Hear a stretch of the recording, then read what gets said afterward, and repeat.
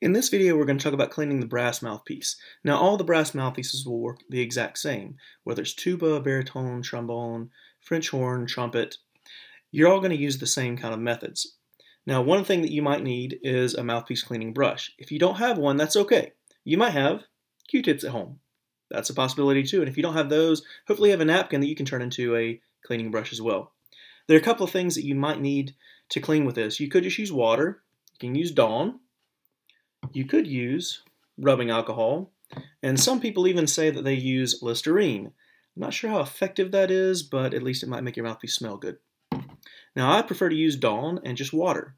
So you can go over to your sink, you can put it under running warm or cool water, put some Dawn inside. You can use your mouthpiece brush to clean out the inside on both sides. You can use your paper towel if you've got that to clean out the inside on both sides and wipe out the cup. And then rinse all the soap off. If you choose to use one of the other methods, do it the exact same way. Just make sure that you rinse it off at the end. That way when you put it back up in your mouth, you don't get anything on your mouth. Finally, after you're done rinsing it off, use a dry paper towel or a rag, something soft, dry it off, and that's all there is to it.